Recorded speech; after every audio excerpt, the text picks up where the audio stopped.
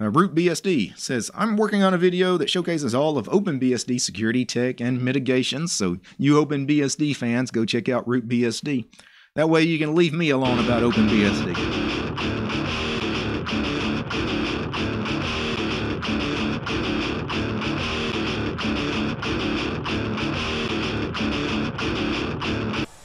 Alright, welcome back to the RootBSD Technology Channel. Here at the RootBSD Technology Channel, we love all things BSD, OpenBSD, FreeBSD, NetBSD, and we love GNU/Linux, and we love all free and open source software. But today we're still focused on OpenBSD because today OpenBSD 7.0 was released. That's right. Look at here, look at that beautiful art. OpenBSD 7.0, Mwah, Picasso. That's amazing. And I've been seeing more and more interest around the communities in OpenBSD. So today what I thought we'd do is I'd go do a rundown of OpenBSD's security technologies and mitigations. And the source material for my presentation was, of course, openbsd.org, their innovations page, why-openbsd.rocks, and I watched this video by Steen where he did a systematic evaluation of OpenBSD's mitigations. And I definitely highly recommend watching this. Even though Steen is a little critical of OpenBSD's, some of OpenBSD's mitigations, he also praises a lot of the mitigations too, and a lot of the kind of the techniques and the technology involved. And I made a wonderful slideshow for you today.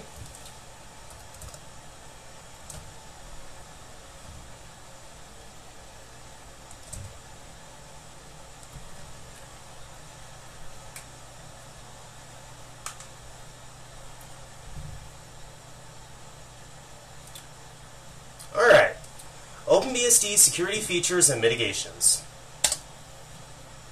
Now the first security feature that I'm going to discuss is called Carl. OpenBSD will release a unique randomized kernel every install, upgrade, and boot. If an attacker designed an exploit to attack a specific kernel, the exploit would fail when the user updates or reboots because all the parts are in different order and randomized. This feature is called kernel address randomized link. It was first introduced in OpenBSD 6.2. So yes, every time you reboot, you upgrade, OpenBSD will relink a unique randomized kernel. Pledge. Pledge is a system call you can add to a port's code to restrict what system calls that program is allowed to access. A small command line utility that does something benign should not have the ability to open a raw socket or a reserved port, or etc. Basically, it's kernel-level sandboxing like seccomp in Linux. Chromium, Firefox, and most base utilities in OpenBSD are using Pledge, the Pledge system call. Now, the Pledge system call does have to be added into the code and then compiled. Alright, Unveil. The Unveil system call will restrict the view of the entire file system to a program. For example, Chromium can only see the user's downloads folder in the file system. That way, if an attacker were to compromise your web browser, they would only have access to your downloads folder and could not see the rest of the file system. Yeah, Unveil is pretty neat. And also, you can also add paths to Unveil, so you can add other folders to it. It is customizable. Privilege separation. OpenBSD base utilities make heavy use of privilege separation and privilege dropping, also called privilege revocation. Privilege separation ensures that certain utilities can't be leveraged to do things they have no business doing, like opening a raw socket, reserved port, or a shell. Privilege revocation is implemented so that a program will perform its initial task and then lose some or all of the privileges along the way. Like ping, once it accesses that socket, it loses those privileges to do it again. The base system daemons HTTPD, send mail to people daemon, SSHD, etc. Utilities like ping, ifconfig, and the X11 server. Almost all the base utilities in OpenBSD are using privilege separation and privilege revocation, or privsep, privdrop. Malik. Malik stands for Memory Allocation Randomization. OpenBSD's Malik was written by Otto Moorbeek and is very effective. It randomizes memory allocation over the entire address space. A unique memory layout occurs at the run of every program, making an attacker's job very difficult. Malik can be also used for finding bugs too. A programmer can use OpenBSD's Malik to harden and improve their program and safely and sanely allocate memory. See Ted Unank's video, Programming in a Hostile Environment. That's in my playlist. If you guys go to my channel front page, I have a playlist of OpenBSD talks by developers and interviews. Meltdown Inspector. OpenBSD was on top of Meltdown Inspector right when they began to hit the news. OpenBSD uses separate page tables for the kernel and userland. Hyperthreading is disabled by default in OpenBSD to mitigate Spectre-like attacks. And I remember when this all went down, they were pretty fast on it. In fact, they were left out of the whole disclosure process with Intel. Intel decided to work with all the other operating systems except for OpenBSD, and they cleverly, like just by doing things in the kernel, and Theodorat said, well, it has to be one of these things that's going on. So he cleverly turned everything off, and they caught the bug. And they were accused of breaking embargo, and they weren't even a part of the whole process in the first place. He just made a good guess as to what was the underlying problem. But yeah, and also hyperthreading is disabled by default, and Linux decided to adopt that after the OpenBSD guys did. PI. PI stands for Position Independent Executable. Every time you execute a binary, the program and its dependencies are loaded into random areas within virtual memory, also referred to as random offsets. Almost everything in OpenBSD is being randomized in some way. The PIDs, memory allocation, address spaces, etc. Arc for random. This family of functions provides higher quality data than those described in RAND, random, and RAND48. This is OpenBSD's cryptographic random number generator. It was designed to create better 32-bit pseudo-random numbers. OpenBSD has built-in cryptography in its kernel and network stack. And it is military-grade encryption. In fact, they can't have any Americans work on their crypto stack. Signify. The Signify utility creates and verifies cryptographic signatures. A signature verifies the integrity of a message. OpenBSD uses Signify to sign and verify all its binary packages and binary patches via syspatch. Signify is also available in Linux too. It's a great utility. aslr, libc, libcrypto symbols, and library order randomization. aslr stands for Address Space Layout Randomization. Not only is OpenBSD randomizing memory address space, the memory address space layout, the libc, libcrypto symbols are randomized, and so is the order of the libraries every time they are loaded. Repo line. Okay, so I was trying, this one kind of went over my head a little bit. I was trying to wrap my mind around it and explain it, but honestly, this explanation on why OpenBSD rocks, I just don't think I could word it any differently. So I'm going to just read it directly from there. Repo line prevents speculative execution, Spectre, by isolating branches using an infinite loop that is never executed to prevent the CPU from speculating on the target of an indirect jump. That blows my mind, but it sounds cool. And just I want to preface this: I'm not a programmer. I'm just an end user and a hobbyist, and we can't be always talking about OpenBSD without discussing the security, because the security is a very important part of what OpenBSD is all about. WX. WX is a memory rule that memory can be written or executed, but never both at the same time. Prevents execution of remote payloads, buffer overflows, etc. Historically, browsers like Chromium and Firefox needed to be installed in a partition that has WX allowed in the file system tab, and were compiled with they had to be compiled with use WX needed. However, both browsers do have WX natively now. You can turn off the WX allowed, and the browsers will still work. I've tried it before. RecGuard and Stack Protector. OpenBSD has a stack protector called RecGuard that utilizes cookies in the memory stack to prevent linear buffer overflows.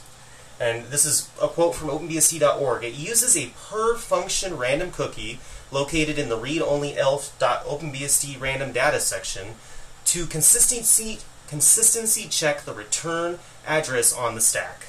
So there you go. Stack Protector with your magic cookie. Reduced attack surface. OpenBSD is notorious for deleting old, crusty code, breaking backwards compatibility, and all in all trimming the fat in the code, even the white spaces. Many new users are surprised to see how little memory OpenBSD uses in the background. The daemons and processes are all small and lean to reduce attack surface. libressl. After the Heartbleed fiasco with OpenSSL, Ted Unext forked and libressl was born. It's just regular OpenSSL, but with tons of code removed. A lot of stuff was taken out. But it's still API compatible with regular OpenSSL.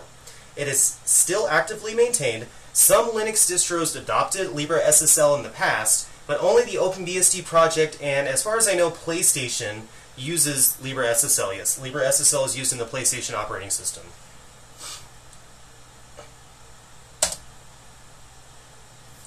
Packetfilter, or PF. PF is OpenBSD's native firewall program. From the man page, packet filtering takes place in the kernel. A pseudo device, dev-pf, allows userland processes to control the behavior of the packet filter through an I/O control interface.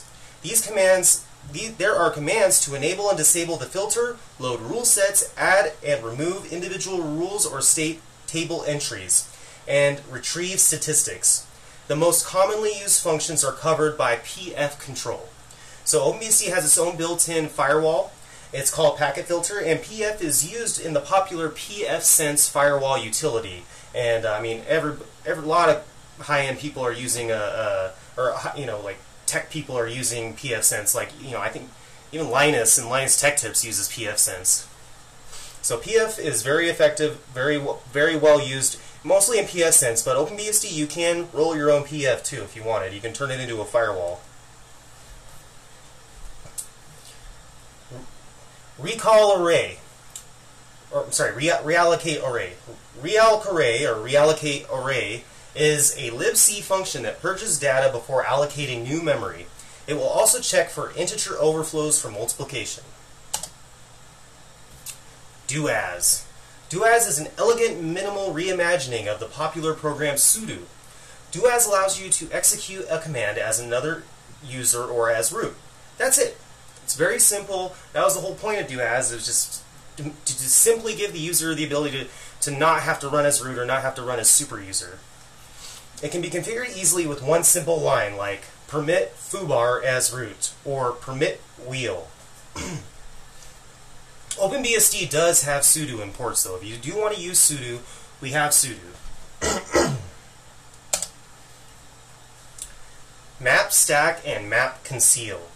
The map stack addition to mmap allows opportunistic verification that the stack register points at stack memory, therefore catching pivots to non-stack memory, sometimes used in ROP attacks. Now, ROP stands for Return-Oriented Programming, and the OpenBSD devs are working hard to remove as many ROP gadgets as possible. I've heard there's still tons of ROP gadgets. There's a lot of them. So we'll see if they could ever just get rid of all the ROP gadgets. That'd be fantastic. Map conceal disallows memory pages to be written to core dumps, preventing accidental exposure of private information. And miscellaneous. OpenBSD has its own native full disk encryption program called biocontrol.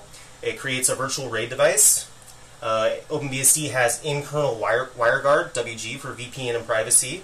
And we also have some other privacy tools too, like IPsec and OpenIKED, which is the internet key protocol 2 exchange. I probably butchered that. I'm just doing that from memory. So yeah, that is some of the bigger, well-known security techniques and mitigations that are in OpenBSD. There's some smaller ones that I just are harder to explain because I'm not a C programmer, or even for me to understand. And I'll link in the description of the video my resources. So if you wanted to dig deeper into this, you can read papers by OpenBSD, or watch that video by Steen. Steen's a security professional, and he knows way more about that than I do. Alright, and if you made it to the end of this video, you're awesome. And that's right, viewer, you're awesome, and I really appreciate you, and I appreciate everybody that watches my videos, and all my subscribers, and I really just enjoy you guys. And if you aren't subscribed, please subscribe and click that notification bell to get all your notifications. And also check me out on Patreon. I am on Patreon. Just look up rootbsd on Patreon. Alright.